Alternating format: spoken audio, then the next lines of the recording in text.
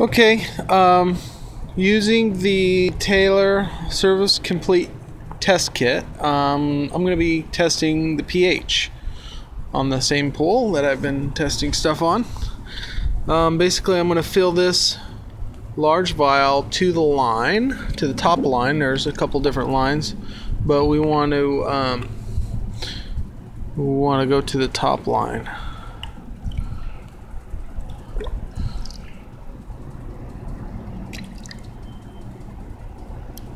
Yeah, so right about there.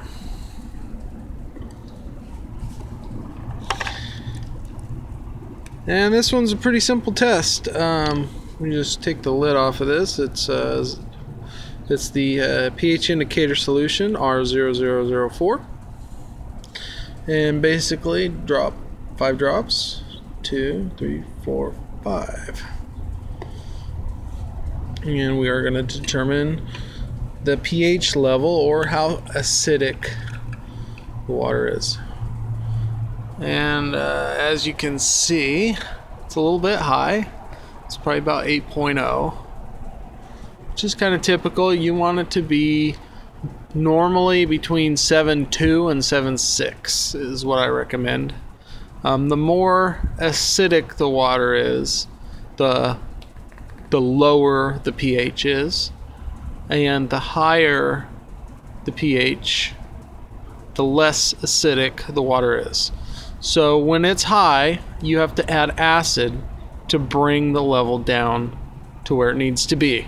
Okay? As opposed to the chlorine, where if that's high, then that means you have too much chlorine. So you just got to think about it a little bit. But when your pH level is high, your acidity is low, and then you have to add acid to the pool.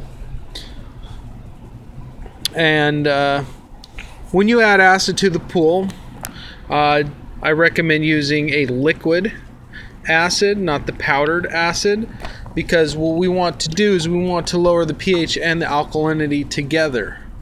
And also, you want to make sure the acid that you buy, the liquid acid that you buy, is a higher quality of acid. Like if you buy your acid at Home Depot or Walmart, you're going to get acid that's 14% hydrochloric acid. And if you buy your acid at a pool supply store, you're going to have an acid that's 32% hydrochloric acid, so it's actually going to be quite a bit more potent. So anyway, it's just some good information to have. And when you're done, rinse your vials out. There is also an acid demand test that you can do. You have to know the gallons of your pool to do that. And your test kit will come with a book that's going to give you the information that you need to figure out. Well, if you have so many gallons, say you have 20,000 gallons, and you have two drops, you got to do. Whenever you're doing an acid demand test, you have a reagent that you drop in there. It says acid demand reagent